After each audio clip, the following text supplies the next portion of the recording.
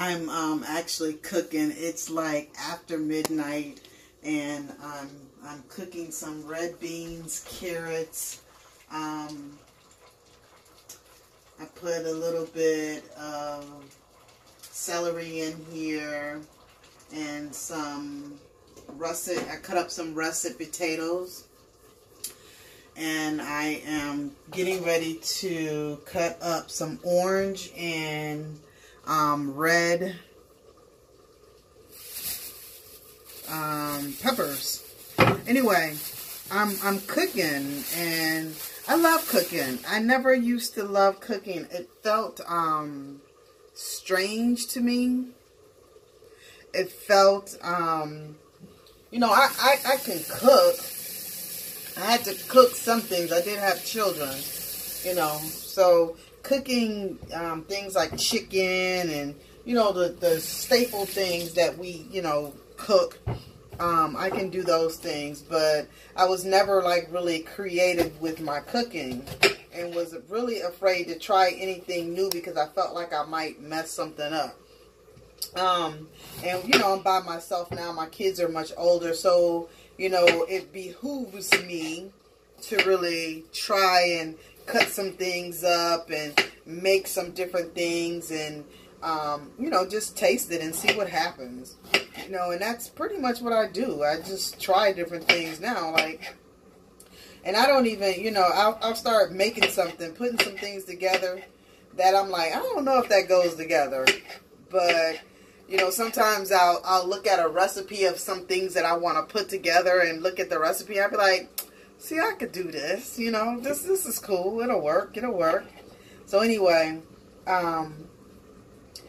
it's midnight, like I said, and I'm cooking for tomorrow because I can't sleep for some reason. I'm, you know, thinking about some things that I need to do and trying to study up a little bit.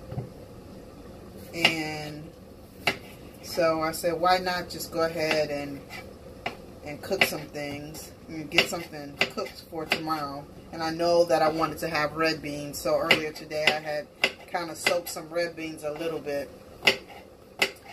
And so now I'm cutting up these red peppers and these orange peppers, and I'm going to stick these in here.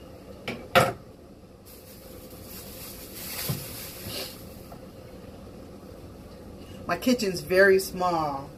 This was not the apartment that I was supposed to have, but you know, here it is. When you wait to the last minute to move, and you know you're supposed to be moving, you end up someplace that you really didn't want to be. But hey, I have a roof over my head, so I'm good about that, you know. So anyway, there's some new things that are gonna be happening. You know, the earlier part of next year anyway, so I'm really not, I'm all right. Do what you gotta do while you gotta do it. And then you find some lessons in some things. I'm all about the lesson. I'm all about always learning, you know, something new. And so, yeah, I'm okay. I'm okay with being where I am. Anyway, I'm going to cut these up. I'm almost done. And I'm going to put these in this pot. I want some green onions too. I'm going to cut up a little bit of green onions. And I'm always trying to be careful because I don't want, I like my fruit to, my vegetables to still be able to get the nutrients from it. And sometimes if you put stuff in too early, then it ends up getting soggy and you lose all your nutrients, and I don't want to do that. So I think these are good enough.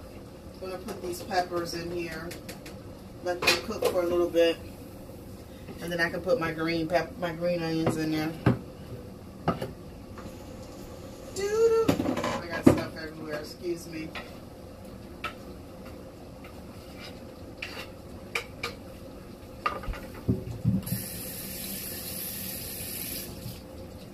And this is probably gonna get a little blurry, but y'all know what's happening. Y'all know what I'm trying to do. Trying to live this life. Trying to cook this food. Trying to feed myself. I got little carrots in here too. Oh my God, it looks so beautiful. I got some bay leaves in here. I love bay leaves. It looks so colorful. I like my food looking colorful. And I don't know why I don't have this going on. Anyway, I am loving the whole cooking thing now. Like I said before, I used to be really afraid of cooking. My partners in the past, they were actually good cooks, you know. My mother used to try and teach me to cook when I was younger, and I told her, I'm never going to get married, so why do I need to cook? Well, not only did I get married, I ended up having 3 kids and had to have people teach me how to cook. It's all good, though. Anyway.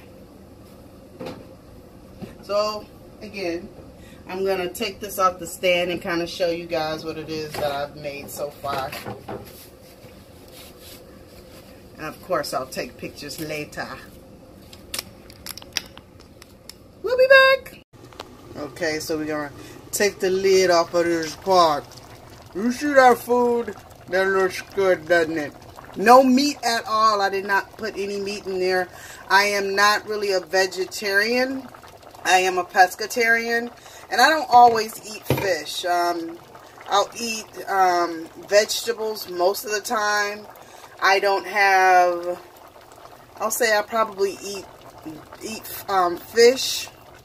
I don't know, maybe fish I'll probably eat maybe once every, I don't know. I just had some salmon, and I hadn't had fish probably in like no, I'm lying. The only time that I've been having fish now is when I've been invited over at one of my tribe's house, and they eat a lot of fish because, you know, they don't eat meat. They won't make meat when, you know, we're there because, you know, the rest of us who are in the tribe don't really eat meat. And so, like, I'll eat fish. But I don't really buy fish unless I'm cooking it for the tribe when they come over here. Other than that, I'll make shrimp. I am really trying to get, you know, out of the whole shrimp thing. I know that they're bottom feeders, but whatever.